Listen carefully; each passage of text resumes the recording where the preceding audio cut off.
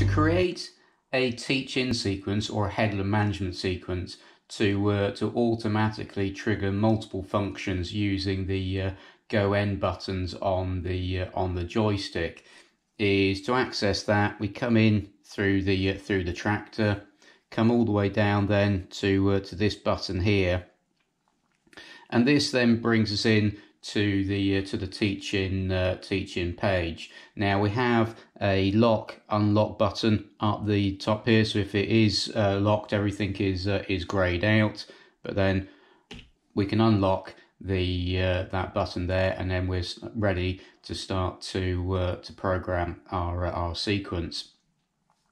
Now, to program up which button we're going to use is in this box here. Is we tap in there, we have then our go one, end one, so that relates then to the larger go end buttons, and then we have go to, end to, which are the small round go end buttons on the joystick. But if I go and select my go one, highlight it and hit the tick button, is I'm now ready to start adding in my sequence. Now there's two ways that we could create a headland sequence. Is I could record everything, so I'd hit the record button, then press the my large go button, because that's the one that I'm writing the sequence to, and then anything that I press on the armrest, anything that I do with my linkage, my spool valves, activating a cruise control or an engine preset on there, would all be captured and would start to fill in these sequence boxes down here.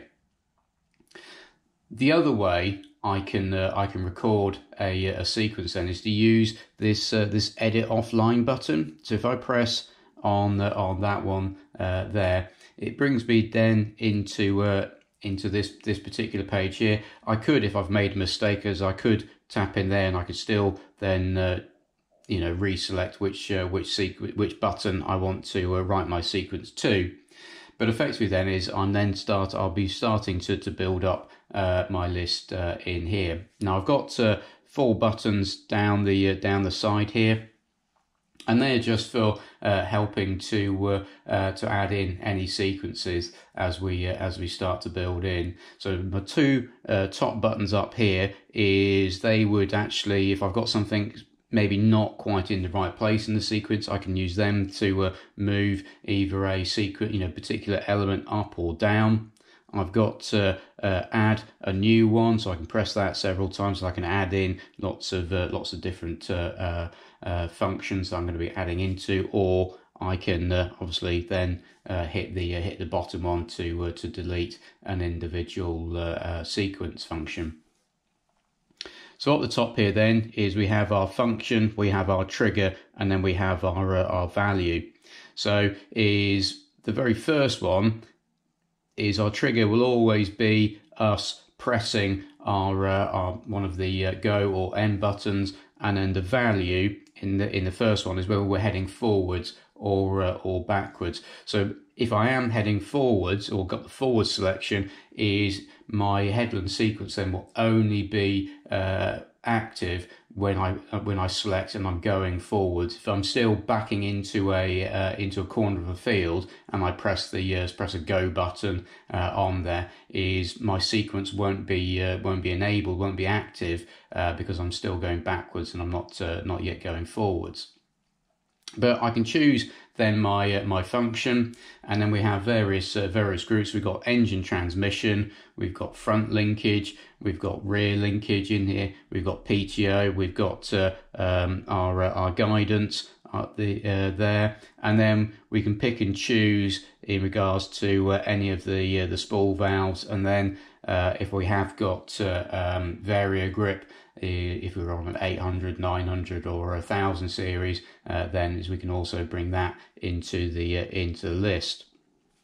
But within here then is I'm just picking and choosing what I want to do. So say for argument's sake we had a combination power harrow with a drill on. Is I can say, right, okay, I'm gonna my first bit of the sequence, then when I press my go button, is I want a rear linkage function to happen.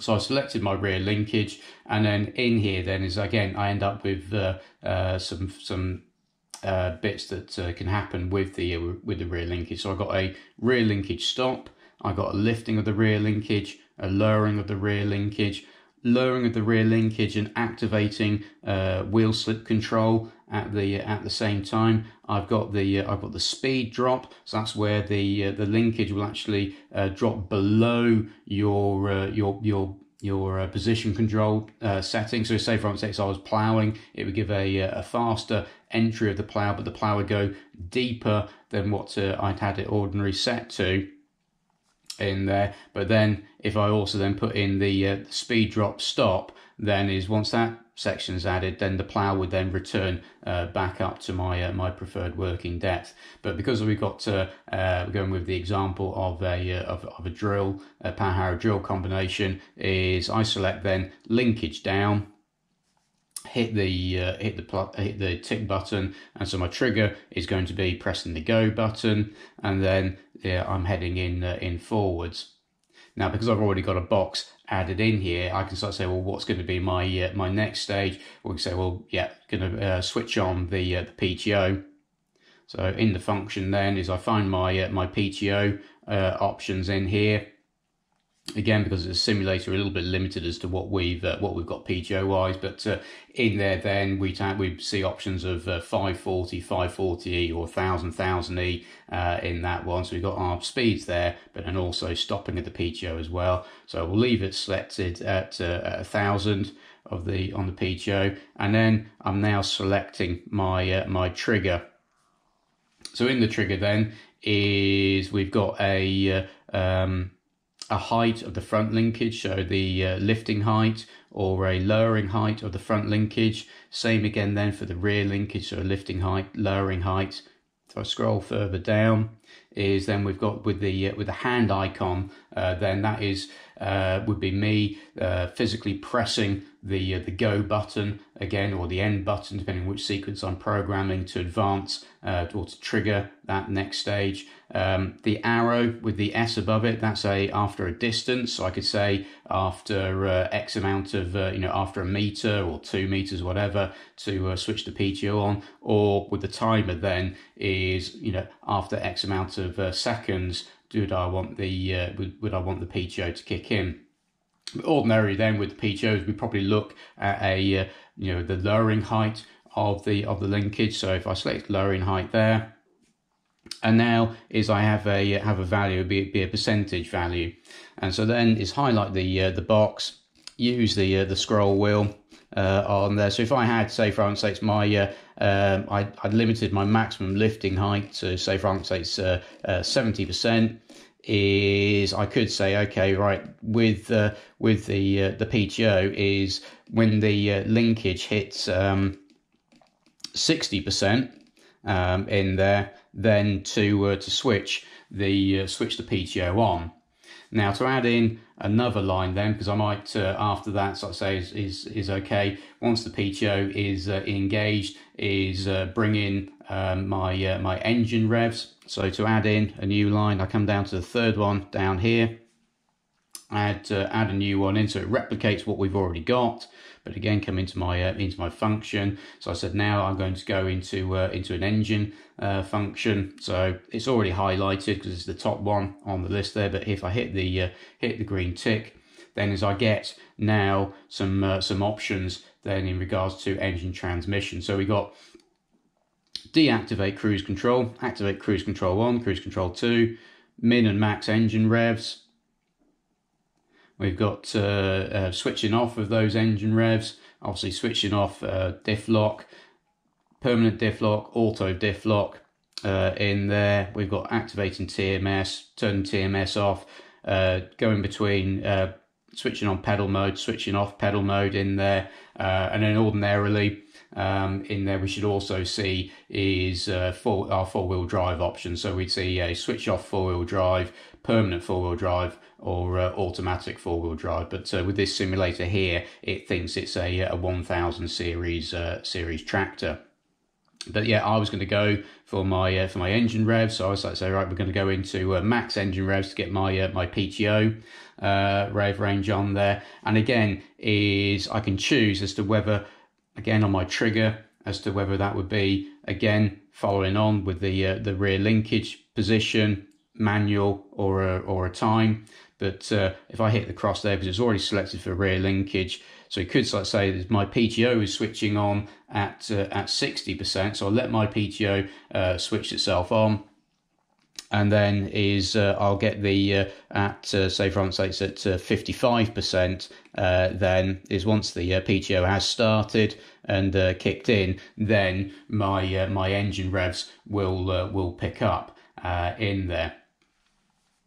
It might be then that once the power harrow is down into the ground and I'm working, I might want to say operate a spool valve to drop a bout marker. So we add in another line in here, and I could then pick and choose as to which valve my bout marker is on. So say for instance it was the green spool valve here, and then again we get the options. So stop pumping on the spool valve, put the spool valve into float, power down or power up. So yeah, I'm going to be powering my valve down on there, and then again I could choose my my values. I'm going to say, okay, well let's do this after a distance in this example here, and then we can say, okay, with that distance, then after a meter. So what this means here is when we're setting this figure here, it means a meter after sequence 3 has happened, will then my spool valve kick in. So I've got to, once my engine revs have come up, I've got to travel a meter further before then my spool valve will kick in there. Now, if I've got a timer that's been set back on my spool valve page, then that timer will come through. If I didn't have a timer set, is the next sequence could be that would be then go down to my green spool valve on there, would be spool valve stop, and then we could say, for instance, put that to a time in there, and then we could alter the particular time as to when that spool valve stops. But then I need to change this one back to a time sequence. So this might be like saying after 1 second, lower the spool valve. But then if it takes 5 seconds for that bout marker to drop down, then as I scroll that round to 5 seconds, so then after 5 seconds of the bout marker dropping down, then the valve would stop itself. Then, if I want to, I can add in and say, for instance, we'll bring in a cruise control speed. So engine transmission is already selected. Select a cruise speed in there, and then again we can choose our value within that one. Also, we'll put this one back to a distance in there, and then we say, it's pretty much almost straight away as soon as the valve, the bout marker has finished dropping down, is that we're going to kick in our cruise control.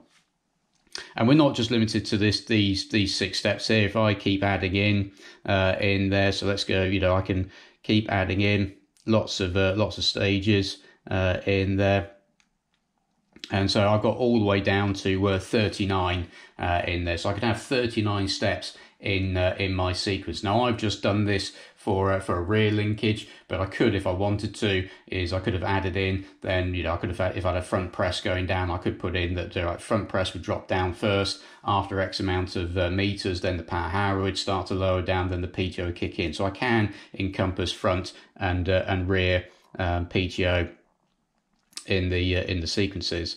And then as you can see now, I'm just starting to delete. I could go up a page, so I can start to see further up there. Again, if I highlight in there, and I'll carry on deleting to get back to my my 6th sequence, and we'll just scroll back up. So we can see our sequences there. Now, if say for instance that my cruise control, I wanted that to happen earlier in the sequence. If I highlight it, so it's all highlighted there, and I wanted that to kick in, say for instance straight away after I've gone into my max engine speed. Is if I've highlighted it, then I can move it up the order. If there was something else that I wanted to happen in between these two stages, again, is I can hit my add new button there, and now it's added a new box in that bit, and then again I can pick and choose what I want to add into that section. But once I'm happy with my sequence in there, is I just hit the back arrow. It says, do I want to apply the changes? Yes, I do. In there, and now that sequence has been saved to that go one button, and then when I get to the other end of the field, then is I go into my end button effectively, and then I start to almost repeat the same sequence, but then I'll be saying that when I get towards the end of the field, obviously it's going to be linkage up. We're going to switch the PTO off. We're going to drop the engine. We come out of cruise control. We're going to drop the engine revs down. We're going to lift our bout marker up on there. If I have made a mistake to any one of those sequences, is I can just re-highlight the sequence. I can go back into edit offline, and then again I can make a change. So if one of these values here wasn't quite right as what I wanted it to be, then as I can tweak that, and then if I have made a change and I hit the back button again, it would ask me, do I want to make any changes on there. Now, what quite a lot of people will do in here is they'll go to the go to button, so the small round button, and a lot of people then will just assign that one in a sequence to add in the auto steering gauge. So instead of reaching across to the blister buttons to engage the auto steer, is they'll assign it to the small go button. And so obviously it's already selected in this example here, but if I was doing that, is I'd go to my function, go down to the steering wheel icon, and there we can see, you can see the auto steering gauge on there, and then the trigger is going to be me pressing that go button straight away, and that will engage the auto steer.